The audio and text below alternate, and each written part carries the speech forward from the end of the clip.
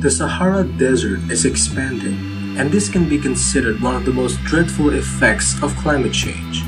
According to scientists, the desert has expanded by about 10% since 1920, partly because of climate change.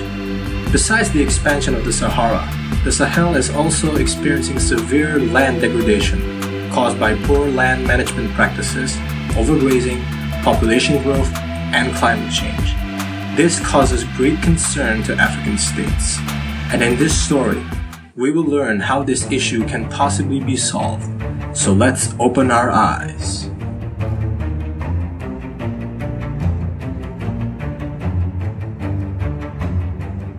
Open your eyes for the next saga. As the Sahara expands, the Sahel retreats, disrupting fragile ecosystems and societies.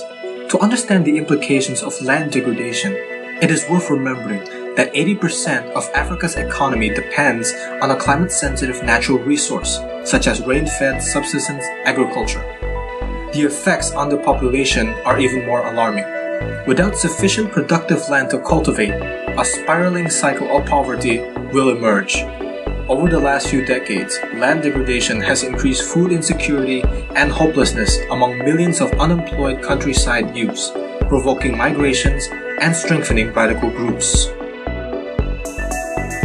To face the challenges previously mentioned, African states launched an ambitious project, the Great Green Wall.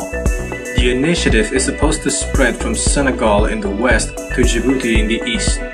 While it was officially inaugurated in 2007 by the African Union, or AU, Africa's vision of a Great Green Wall dates back to the 1970s, when the Sahel suffered from massive droughts and fertile soils become severely degraded.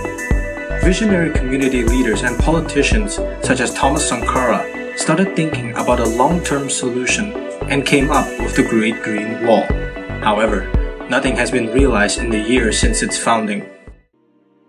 Only a few decades later, in 2005, former Nigerian President Obasanjo and Senegalese President Wade put this project on the international agenda. Eventually, in 2007, the initiative was officially approved by the AU. Currently, the project has been implemented in more than 20 African countries, and more than $8 billion have been mobilized. The initiative brings together African countries and international partners under the leadership of the African Union Commission and Pan-African Agency of the Great Green Wall. The Great Green Wall is the latest hope for people living near the southern border of Sahara. This African-led project aims to recover Africa's degraded landscapes and transform millions of lives. Once finished, the wall will be the largest living structure in the world, an 8,000 kilometers long natural wonder that crosses the entire continent. By 2030, the project is expected to restore 100 million hectares of currently degraded land, absorb 250 million tons of carbon, and create 10 million green jobs. According to experts, several restoration approaches are required. One of them specifically empowers the role of farmers.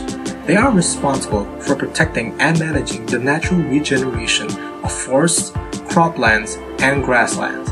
Furthermore, to recover severely degraded zones, large-scale land preparation and enrichment planting is needed, which requires high-quality seeds and planting materials.